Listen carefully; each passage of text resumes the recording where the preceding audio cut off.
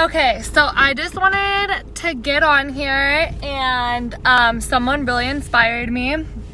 Her name is Herpes Goddess on here. She has genital herpes and I do too. And I want to start speaking up on the subject myself because it's good to be educated on these STD matters if you're out having unprotected sex. 70% of the population has herpes, genital herpes. And oral herpes, the cold sores, those are herpes too, and you can transmit them if you give head while you have a cold sore to somebody. You can get it on their pee-pee, and that's HSV1, and then there's HSV2.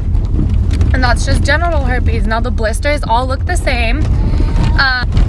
They don't give it to you on a regular STD screening. You have to ask for a panel 10 blood test unless you have bumps down there and they can swab them.